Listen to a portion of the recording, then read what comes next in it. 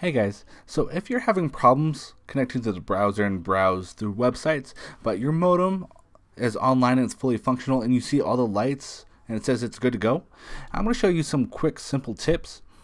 We're going to mess around with the browsers here. So we're going to go through each and every browser, so Firefox, Edge, and Google Chrome. So on your Microsoft Edge, you want to click on those three dots here.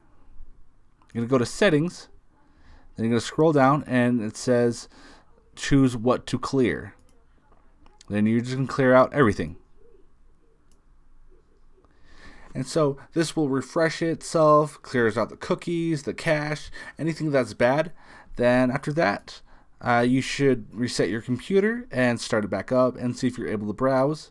Now we're going to continue on to the Google Chrome. So we're going to go to the three horizontal lines here. We're going to go to the setup page. We're going to scroll all the way down, show advanced settings, scroll all the way down again, and we're going to click on reset settings. Now that will go through its process, the same concept of what we just did with Microsoft Edge. And so once that completes, go ahead and reboot your computer again. And now we're going to work on Mozilla Firefox. So what we're going to do is we're going to go down to the three horizontal lines. We're going to go to Options. So in this matter, they actually took it out with the updated Firefox. So you're going to go back to the three horizontal button. Click on the question mark. That's the help menu. Then you're going to go to troubleshooting information.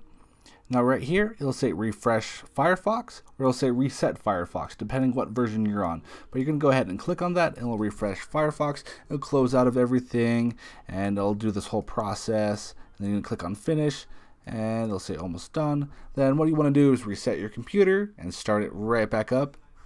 And it'll say use my Firefox as my default browser or not now. This is optional to you.